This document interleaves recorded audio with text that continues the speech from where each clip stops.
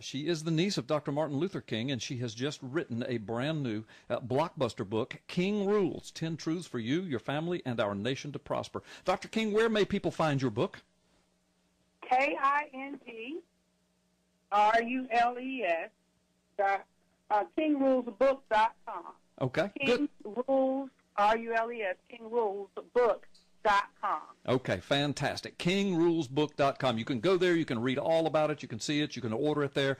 Probably people that are big Amazon shoppers, they can get it there as well. They can get it at Amazon, and Amazon is listed on the distributors on the website. The reason I'm encouraging people to go to King Rules Book, there's a wonderful photo album there. Yeah. And that's the kind of thing I wanted people to know about. Yes, absolutely. And we urge our listeners to go there, KingRulesBook.com. Well, Dr. King, listen, you mentioned in the very beginning about abortion and that you had a couple of abortions, and you write about this in your book. I've read all of that. It's just absolutely fascinating. Also, the way that Planned Parenthood tried to hoodwink your uncle, Dr. Martin Luther King, into being a spokesperson for them, and even when he refused, they still use his name and throw his name around as though he was a big proponent of Planned Parenthood. Yet you and I both know, and you write about this in your book, you and I both know that Planned Parenthood was born in abject racism. With Margaret Sanger, a eugenicist and a racist to the core, and hated black people, wanted to use Planned Parenthood as a way of exterminating the black race in America. And yet you write on page 97, I love this paragraph, says the baby inside a pregnant woman is not her body. That baby, I love it. That baby is, see, and you don't have an exclamation point. I put that there.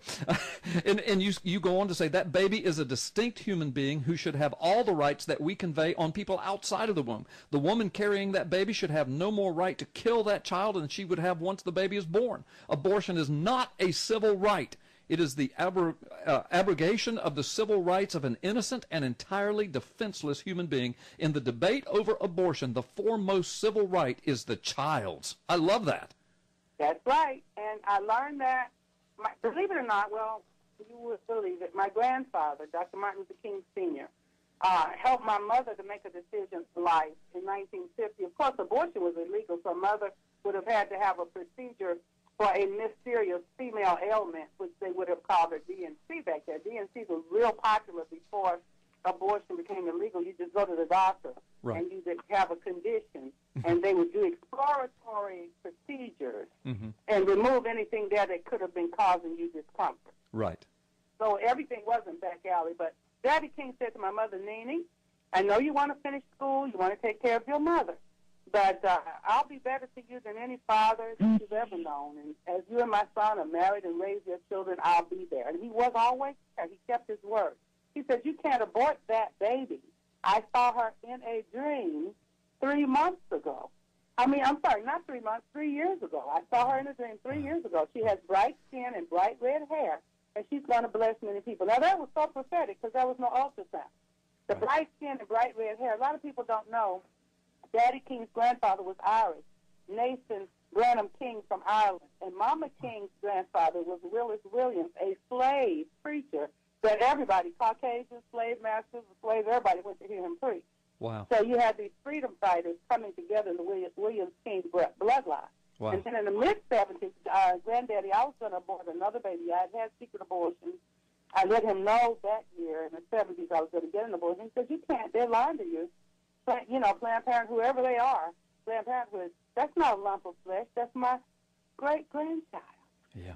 And so even Martin Luther King Jr. in 1966, when Margaret Sanger had said she was still living, there was a Maggie Award. I think Hillary Clinton probably received it lately. Yeah, she did. But, she said that colored people are like weeds. They need to be exterminated. Yeah. We don't want that word to get out, so let's cultivate some of their leaders. And the way they cultivated was by giving grants that looked like they were going to help, but they were really not. Right. Or awards. Right. And she awarded Martin Luther King Jr. that Planned Parenthood award, but he did not go to the ceremony. He did not accept the award. His wife, who was pro-choice, like Mrs. Barbara Bush and Laura Bush, was pro-choice. The husbands, Martin Luther King, Daddy Bush, and George W. Bush were pro-life. So that's a little history of those types of events. Right, right. And so they tried to use your uncle's name, and they tried to make it sound as though he was a big supporter of Planned Parenthood. Right, and he actually was not.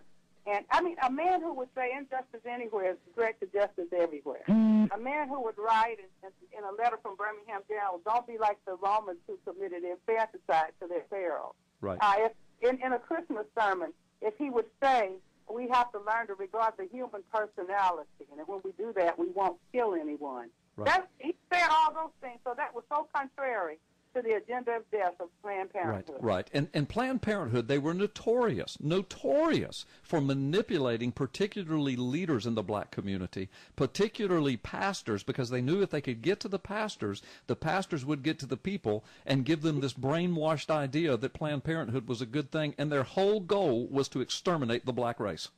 Absolutely, but it has not been successful in that people like me, women, and men who regret lost fatherhood, we're coming forward and speaking about our own victimization, and we're getting the truth out in films like Mafia 21, Blood Money. All of these are available, these types of films that can do more than I did in my book, because in my book there is a chapter on Defend Life. There is an afterward by Father Frank Pavone, the National Director of Priests for Life, but it really isn't a pro-life book. And in a way it is. Sanctity of life, from conception or fertilization until natural death, for the babies in the womb, the babies who are born, the young people, the mature people, the sick people, the elderly people. We want to care for all people, and I really worked very hard to make those points clear in the book. Right. No, you do, and you do an excellent job. Dr. King, sadly, we're running right out of time. You've got about 45 seconds. Tell people what you'd like them to take away from this book, and again, feel free to tell them where they can get it and find out about you, but leave them with a parting word. I pray that you will receive the love of God as you read the book, that the 10 steps or the 10 rules will help you. There's something there. This book was written just for you. KINGRULESBOOK.com. I love everybody very much. Well, amen, Dr. King. KingRulesBook.com. Alveda King. Dr. Alveda King has been our guest. She is the author of this book. And Dr. King, we're going to have you back on Freedom Friday again. We've got so much more we could talk about right out of your book, plus your life as well. Look forward to it. Thank you. Okay, fantastic. Well, we've been honored by your presence. God bless you.